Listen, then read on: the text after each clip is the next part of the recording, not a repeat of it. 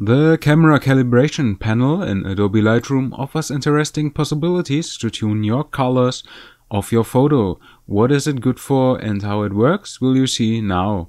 A tutorial by Lightcolorshadow. The camera calibration is a very elementary tool to change the colors. Elementary because it changes the red, green and blue channels of the RAW file. To going deeper. A RAW file of your camera is no image file like JPEG or a TIFF or something like that. It is a data file which contains all the information for a program like Lightroom to build a picture out of it. You can change the picture profile afterwards. This wouldn't be possible with a JPEG. And this also demonstrates that Adobe is using its own interpretation of the RAW files. You may have wondered why the picture on the camera display doesn't look like the same like here in Lightroom. This is caused by the interpretation of Adobe. For every camera model, Adobe creates an own handling process of the RAW files. But of course you can change it to the camera specific profiles. Like me, I take all my pictures in the flat profile to get the highest dynamic range. And step for step now. I'll demonstrate you this at this long exposure which shows a sunset at the Baltic Sea. The process describes the internal handling of the RAW interpretation. Adobe added a new one in the last big update in Lightroom CC.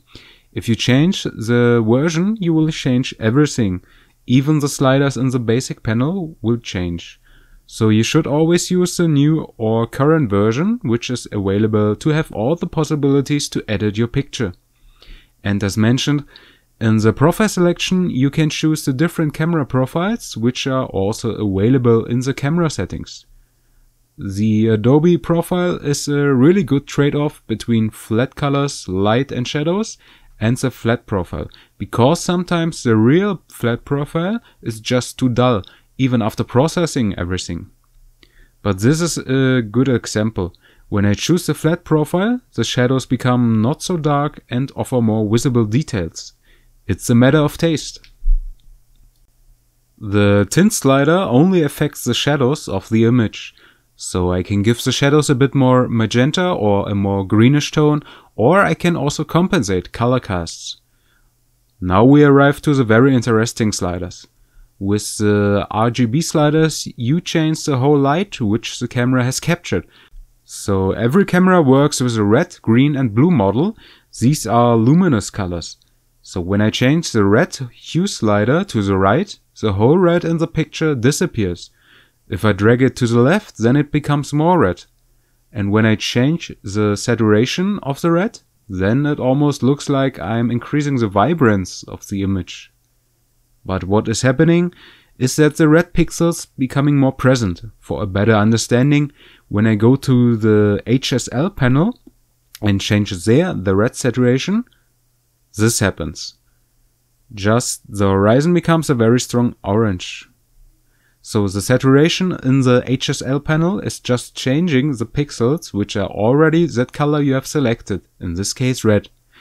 This is the difference between these two panels, and this is why the camera calibration is much more elementary. And of course I can change the hue of the blue channel to get a more turquoise water, and to let it more pop I increase the saturation of the blue. Quite unrealistic and too colored.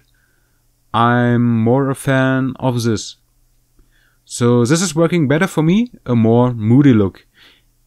Anyway, the camera calibration is always worth a try to find a special look for your photo, and it is working with every motive.